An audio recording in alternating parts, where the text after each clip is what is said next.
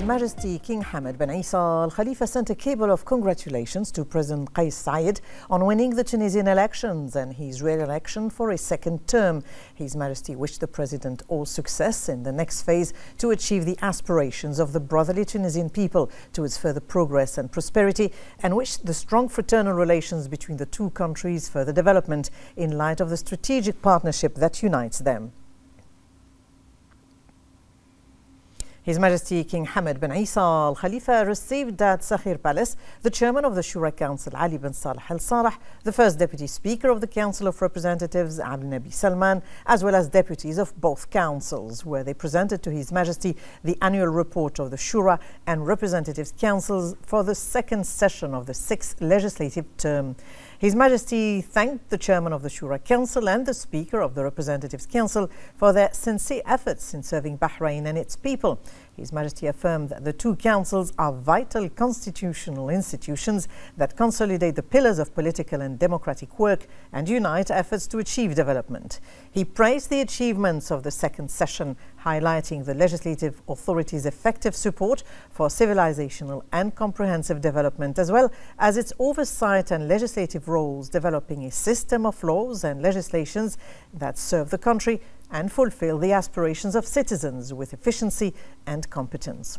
He thanked them for their efforts in the legislative work, emphasizing the success of the democratic and parliamentary process thanks to their collaboration. His Majesty appreciated the cooperation between the executive and legislative authorities, recognizing their commitment to unify national efforts in addressing current issues and planning for future progress for Bahrain and its people. He praised the contributions of the people of Bahrain to the country's development, highlighting their competence, sincerity, harmony, and welcoming nature. He noted that these qualities distinguish the people of Bahrain among nations. He said that Bahrain consistently seeks peace, stability, and prosperity for all societies. His Majesty affirmed its commitment to further promoting a message of peace and reconciliation among peoples in the Arab, Islamic and global communities based on its belief that peace is the fundamental pillar for national and social advancement. The Chairman of the Shura Council and the First Deputy Speaker of the Council of Representatives expressed their gratitude to His Majesty for his unwavering support and generous patronage of the legislative authority. They noted that his support has led to significant democratic and parliamentary achievements, contributing to the kingdom's development at all levels. The annual report from the Shura Council, following the second session of the 6th legislative term, includes several key components. It features an introduction, along with a speech by the Chairman of the Shura Council, and presents statistics on the Council's achievements during the second session. The report discusses the activities of the term and a detailed discussion of His Majesty's royal speech at the opening ceremony, and it previews or reviews the proceedings of the Council's first procedural session, including the election procedures for the two deputies of the councils, as well as outlining the Council's response to the royal speech. The report also highlighted the mandate, composition and achievements of the Council during the term. The annual report, issued by the General Secretariat of the Council of Representatives, reflects the coordinated efforts of parliamentary work in fulfilling its legislative and oversight functions. It also highlights the performance of diplomatic and political roles, community outreach initiatives, and media engagement programs, alongside the administrative and research support provided to legislators from October 8, 2023 to May 8, 2024. Additionally, the report outlined the speech of the Speaker of the Council of Representatives, Ahmed bin Salman Musallam, that emphasized key indicators of parliamentary performance, focusing on both substantive and procedural aspects, followed by the composition of the Council according to the distribution of various governorates and constituencies.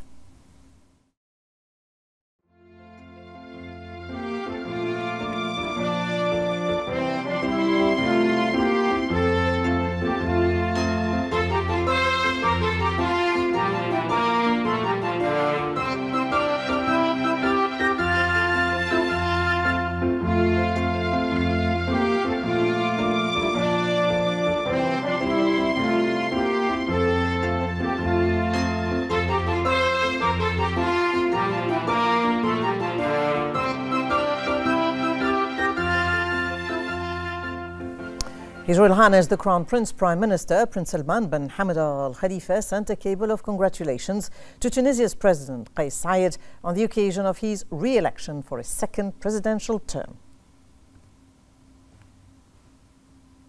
His Royal Highness the Crown Prince Prime Minister Prince Salman bin Hamad Al Khalifa met with France's ambassador to Bahrain, Eric Girautel, at Gudaiba Palace. His Royal Highness affirmed the strength of the long-standing ties between the two countries, emphasizing the importance of further developing their relations at all levels to achieve mutual aspirations. He highlighted Bahrain's commitment to enhancing multi-sectoral collaboration and strengthening bilateral partnerships for the benefit of all. During the meeting, regional and international developments were also discussed, and for his part, the ambassador expressed gratitude for the opportunity to meet with His Royal Highness, acknowledging His Royal Highness' commitment to advancing bilateral relations. He also extended his best wishes for Bahrain's continued progress and prosperity. His Highness Sheikh Mohammed bin Salman bin Hamad Al Khalifa and the Minister of Finance, National Economy, Sheikh Salman bin Khalifa Al Khalifa, also attended this meeting. His Royal Highness the Crown Prince Prime Minister Prince Salman bin Hamad Al Khalifa received the chairman and managing director of Lulu Group International, Yusuf Ali, at Gudaiba Palace. His Royal Highness said that the retail sector is a key component of the national economy and plays a vital role in supporting Bahrain's comprehensive development goals led by His Majesty King Hamad bin Isa Al Khalifa. He reaffirmed the kingdom's commitment to creating opportunities for the economic sectors to further contribute to its development. He noted the private sector's prominent role in creating quality job opportunities for Bahraini citizens. And for his part, the chairman of the Lulu Group expressed gratitude for His Royal Highness' commitment to supporting the retail sector and enhancing its role in Bahrain. His Highness Sheikh Mohammed bin Salman bin Hamad Al Khalifa and the Minister of Finance, National Economy, Sheikh Salman bin Khalifa Al Khalifa, attended this meeting too. His Royal Highness the Crown Prince Prime Minister Prince Salman bin Hamad Al Khalifa issued Edict 50 for this year, appointing a director at the Ministry of Interior based on a proposal by the Minister of Interior. The edict stipulates that Major Zain Abdullah Isa Al-Shomali shall be appointed as director at the Ministry of Interior. The Minister of Interior shall assign the appointed director to one of the vacant directorate at the ministry in accordance with each directorate's duties and responsibilities and the qualifications and experience required for the position. His Royal Highness also issued Edict 51 for this year, appointing a director at the Ministry of Transportation and Telecommunications based on a proposal of the Minister of Transportation and Telecommunications. The edict stipulates that Muhammad Jassim Abdurrahim Al-Hammadi shall be appointed as Director of the Communications and Marketing at the Ministry of Transportation and Telecommunications. His Royal Highness issued Edict 52, designating the administrative authority and the minister responsible for associations, clubs and private institutions engaged in journalistic, media or advertising activities based on the proposal of the Minister of Information and with the approval of the Cabinet. The edict designated the Ministry of Information and the Minister of Information as the responsible administrative authority and Minister for associations, clubs and private institutions engaged in journalistic, media or advertising activities as per the law on associations, social and cultural clubs and private bodies working in the field of youth and sports, issued by Decree Law 21 of 1989. The Ministry of Information and its minister shall exercise the speciality specified in the law.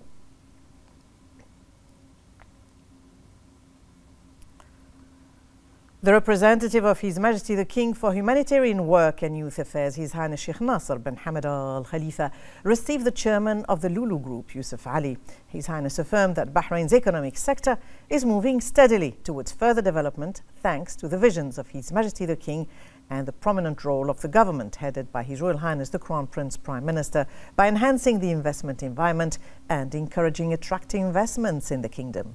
He praised the multiple contributions made by Lulu Group through commercial projects and its role in the commercial, economic and investment sectors, praising the expansion witnessed by Lulu Group inside and outside the kingdom.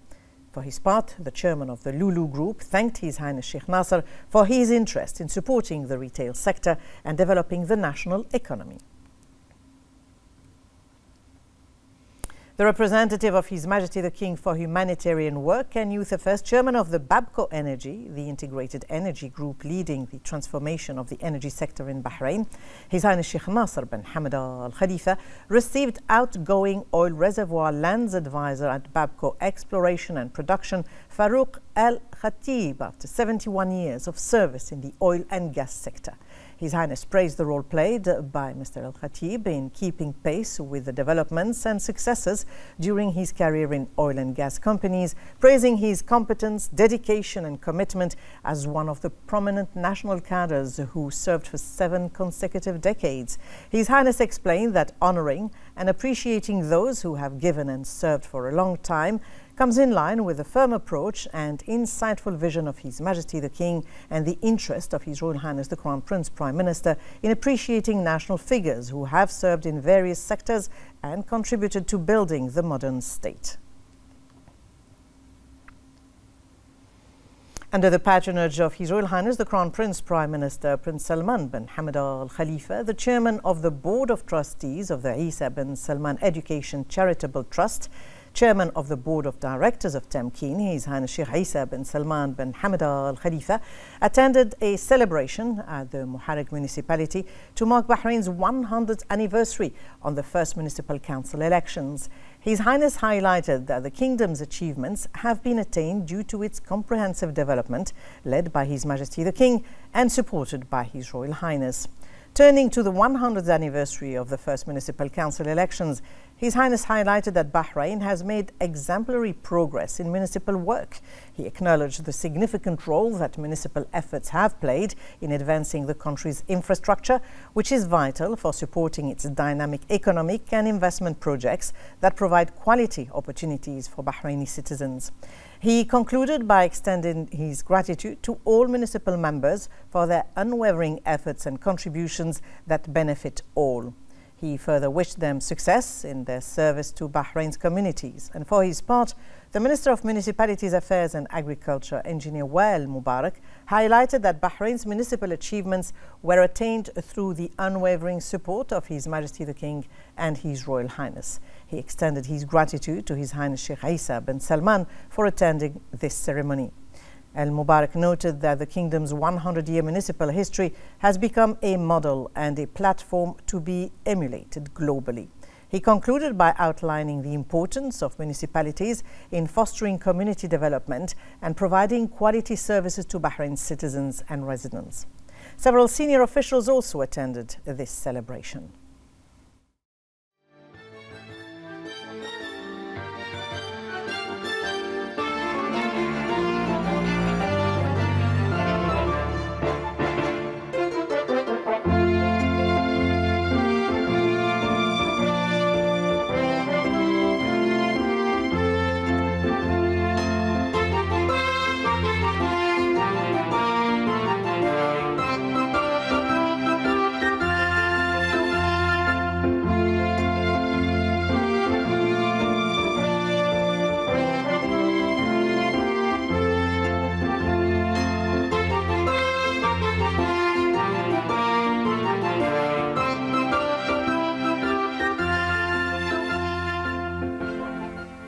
The Speaker of the Council of Representatives, Ahmed Al-Musallam, met with the Speaker of the Saudi Shura Council, Dr. Sheikh Abdullah bin Mohammed bin Ibrahim Al-Sheikh in Riyadh to discuss enhancing cooperation between their legislative bodies. Al-Musallam emphasized the strong bilateral relations developed under the leadership of His Majesty the King and the custodian of the 2 holy mosques. He highlighted the importance of continued collaboration to further strengthen unity and serve mutual interest, aiming to leverage their fraternal ties for better parliamentary coordination. He also noted Saudi Arabia's pivotal role in promoting regional security and stability, describing Bahraini-Saudi relations as a model of cooperation. Al-Musallam noted the significance of parliamentary meetings in reinforcing ties between the 2 nations, aligning with the efforts of the Saudi-Bahraini Coordination Council. Dr. Al-Sheikh said that Bahraini-Saudi relations exemplify a unique partnership and that bolstering parliamentary cooperation would further strengthen the bonds between their peoples.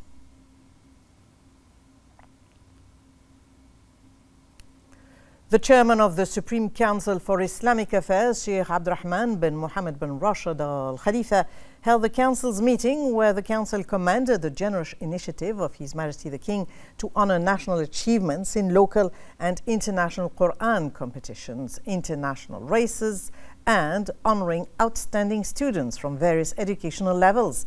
In light of the developments in the region, the Council valued His Majesty's calls to protect lives, stop all forms of escalation, and work to spare the region the consequences of further crises that threaten its stability.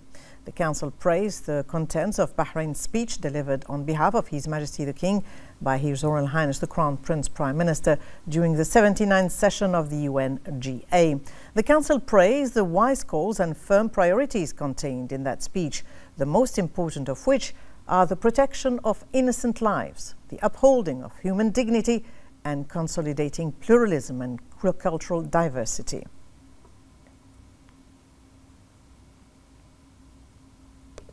The Prime Minister's office announced the list of 15 successful candidates for the 10th intake of the Prime Minister Fellowship Programme. Registration for the 10th edition of the programme took place between July 9th and August 9th of 2024 and witnessed more than 2,500 applicants from various government agencies.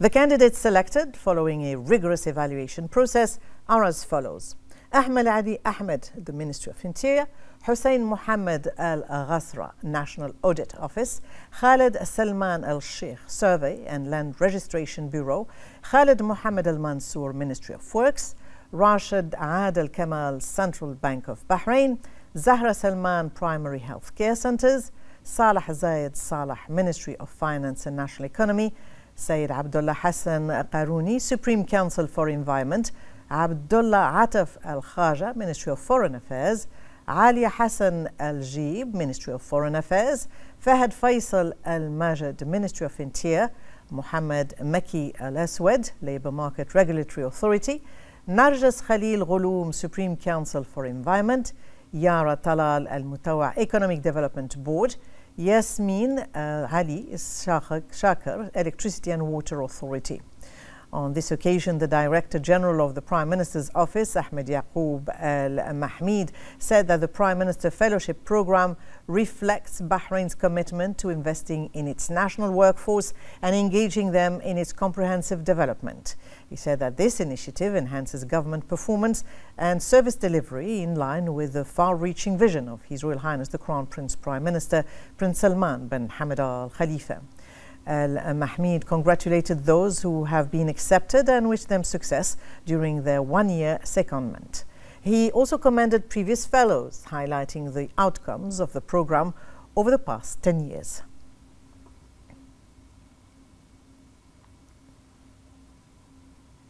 The CEO of Bahrain Tourism and Exhibitions Authority, Sara Bouheji, participated in a panel discussion titled Collaborative Strategies for a Balanced Season at the 29th edition of Roots World.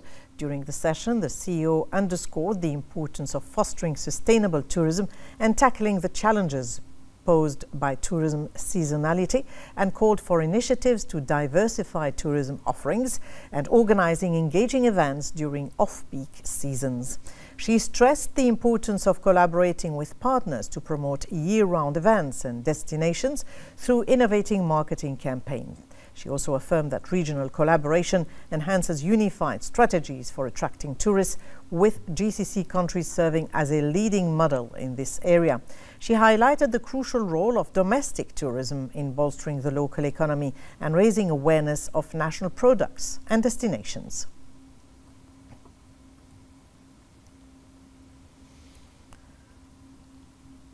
Roots World 24 concluded after the wide participation of more than 2,300 of the most prominent global figures in the aviation sector from all over the world. This event is a valuable opportunity to exchange knowledge and expertise in the field of aviation, which contributes to the comprehensive development of the sector.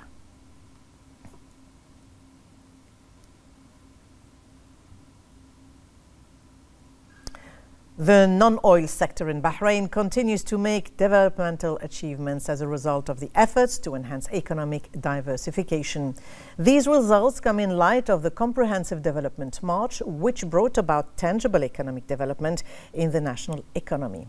We have more in this report.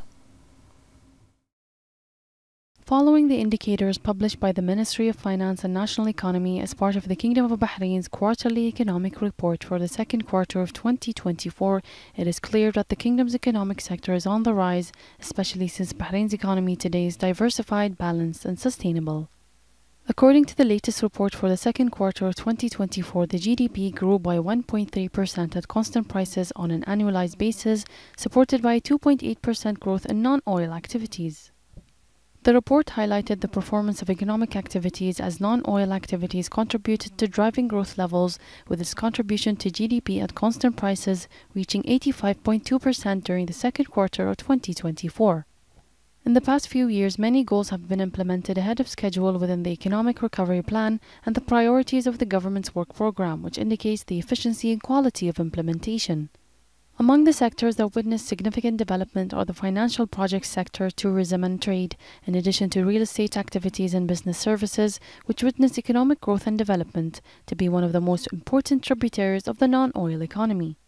This strong recovery comes in conjunction with the directives of His Royal Highness the Crown Prince and Prime Minister to begin consultations to formulate Bahrain's Economic Vision 2050, which reflects the depth of the benefit achieved from the plan and its role in accelerating the pace of economic recovery in the kingdom, most notably those non-oil sectors whose indicators continue to rise.